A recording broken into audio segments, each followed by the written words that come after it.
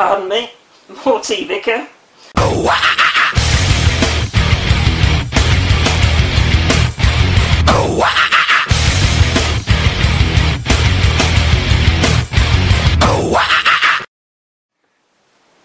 Hey YouTube, XFile2708 here, and this is a video response to a YouTuber called Lukey Wookie 1234. No, he's not my son. He is called Luke, but this guy's considerably older. Basically, he put a video up a couple of days ago saying, what's your favourite magazine stroke online resource for games reviews, etc. Now, for me, that's quite an easy one, to be honest, because I don't really buy magazines anymore. Back in the day, I used to buy CMVG, which is computer and video games. That would have, I think, been in the 90s when the Mega Drive and the Amstrad 464, etc. were out. In fact, for the Amstrad, it was always Amstrad Action that I brought. That was a cracking little magazine. Every issue, I seem to remember, they used to have like a full game that you could type in all the command lines for and run at the end, find out it was full of your errors and the magazine's errors, and then have to wait for the following month for them to issue a reprint on some of the instructions that they got incorrect, so you could actually complete programming the game to play for yourself. So that was always quite interesting. But getting back on topic anyway, so yeah, CMVG back in the day. Nowadays, the only time that I buy a magazine is if I go on holiday. So, for example, when I went visiting my family with the children in the summer holidays a few months ago, I went and I think I brought one of the Xbox 360 magazines. Now, really, that was for me to sit down and read. I don't really look at the cover discs or anything like that, because, to be honest, you know, most of the game demos and stuff I download online now and see if I like them that way.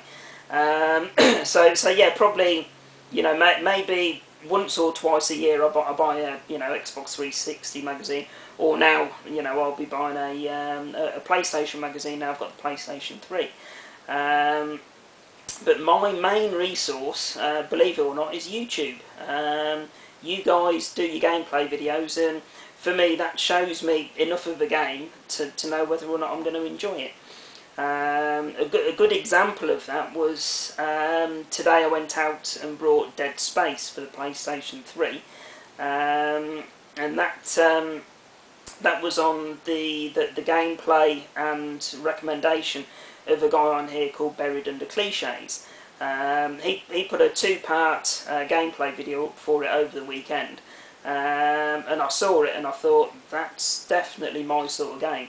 It was a third-person shooter set in outer space on a spaceship, and you know, very similar to, you know, games like you know, Doom and Quake and Fear and stuff like that.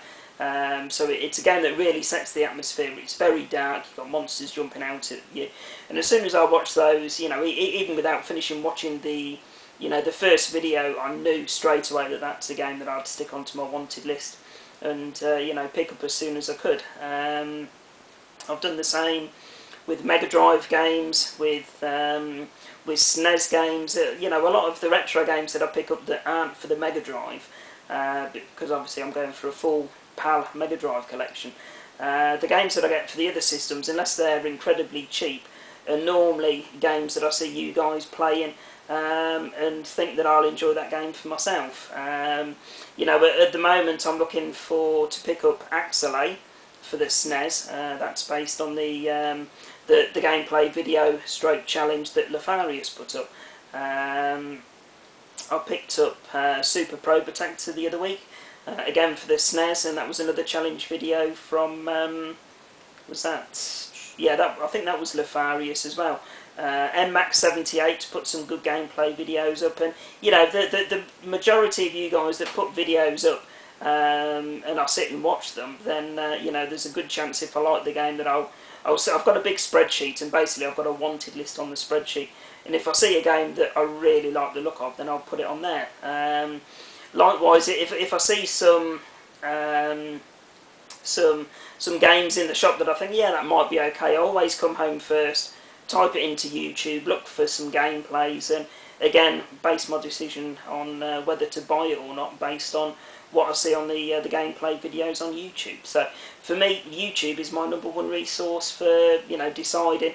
I don't need to go to IGN or GameSpot, whatever they are, to see what other people think of the game. I want to actually see the game being played, and based on that, I'll judge whether or not I want to purchase the game for myself and add it into the collection. So for me, YouTube wins hands down. You can't really get much better than that, apart from downloading the demo on Xbox Live or PlayStation Network to see, for the current gen consoles anyway, to see if it's a game you fancy or not. So YouTube for me, guys. So there we go. I'll post that as a response to Lukey Wookie 1234.